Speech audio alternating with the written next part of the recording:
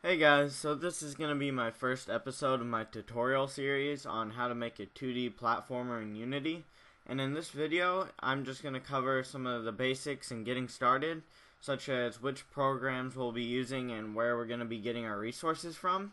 So to start us off, the game engine we will be using is Unity. And what you want to do is open your web browser and come over to unity3d.com and then click Get Unity 5. As you can see, there's a personal and a professional edition. The professional is paid and the personal is free. But for our purposes and for most indie developers, the free download is by far enough. So just click the free download and that's what we'll be using. And while you're doing that, I'll show you where we're going to be getting our resources from. If you come over here to theretrochicken.com, this is actually a site I've set up for you guys.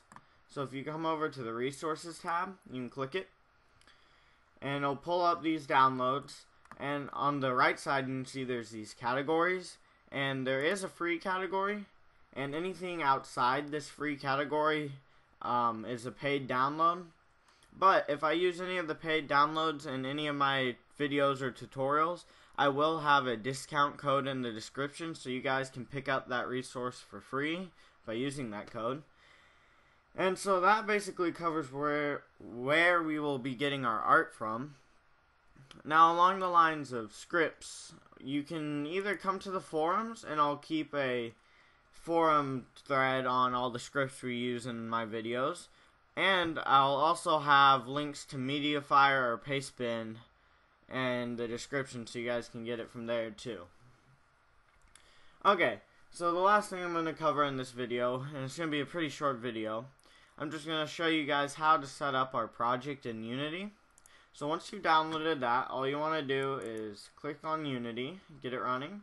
And if you just downloaded Unity, this stuff right here won't be here.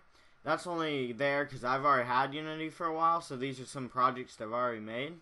But what you want to do is just come over to New Project, and I'm going to name it 2D Platformer. And if you look down here, you can see there's 3D and there's 2D. These are basically just the defaults Unity will set you up for. And in our case, we're doing a 2D platformer, so we want to click on 2D. And this is just your, where it's going to save your project. So I'm keeping mine in my documents. You can choose to keep it wherever. And if you click on Asset Packages, these are just the recommended packages Unity provides for you that you can import into your game. But for now, we're just going to leave all these blank because they make it fairly easy to get these once you've already made your project. So just leave those blank and click Create Project. Okay, so once Unity opens up here, you'll just get a update check, and it should say you're up to date if you just downloaded Unity. And over here you can see in the hierarchy there's only a main camera, which is how it should be. And as you can see here, it's just a gray grid. And what this is basically a visual rendering of what you have so far in your game. And this will change as we go along, and it'll be just a visual editor for our game. And I guess that sums up what I'm going to cover in this video.